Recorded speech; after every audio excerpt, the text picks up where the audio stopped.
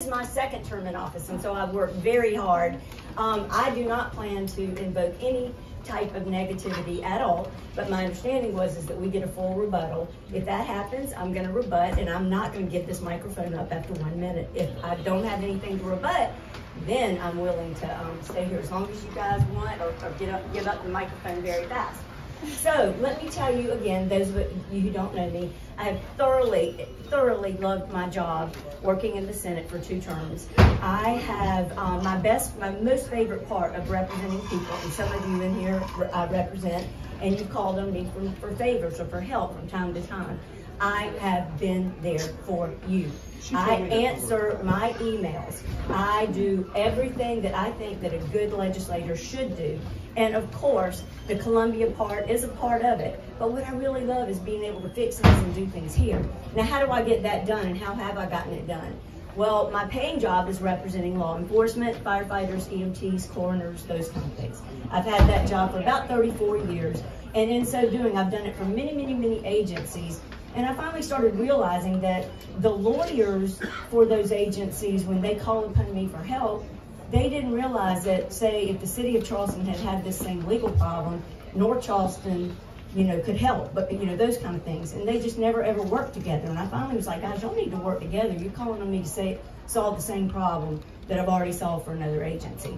So when I got in office, what I decided to do, and I ran based on needs for law enforcement, which is one of the reasons I did get the Legislator of the Year for law enforcement. They might be a little bit prejudiced, but anyway, so when I did run, I got in office, the first thing I did was try and get agencies to work together, and we started the flood task force. I hope that none of you have experienced flooding, but a lot of people have. And so what I had to do was get these agencies together and get out of the mindset that this is the city property, city has to fix. This is DOT property, DOT has to fix. We had one neighborhood that had 5 different colored trash cans and agencies that had to help.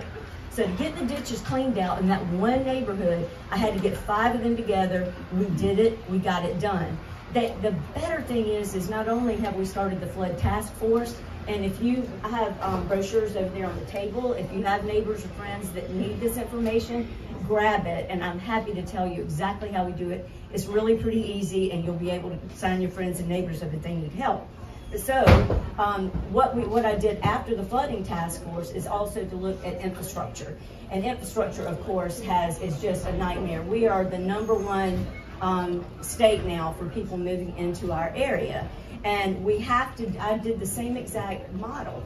I got DOT to work with the county, to work with the city, and not just me, I don't want to say it's all me, my other elected officials helped me as well. I have a great working relationship with the locals, and what we've done then is to get the locals to come together.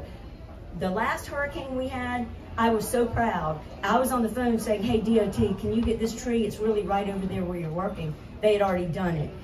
All these agencies started helping get the trees out of the way, even though it was not on their roadway. And it worked because they've become friends now, because I kind of give them group hugs, and we get a lot of stuff done that way.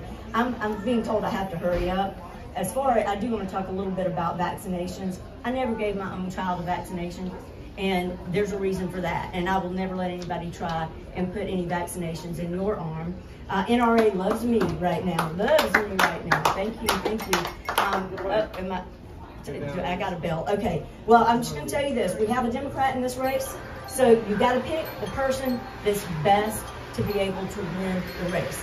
Keep that in mind, and I'm looking forward to answering any questions and probably a rebuttal.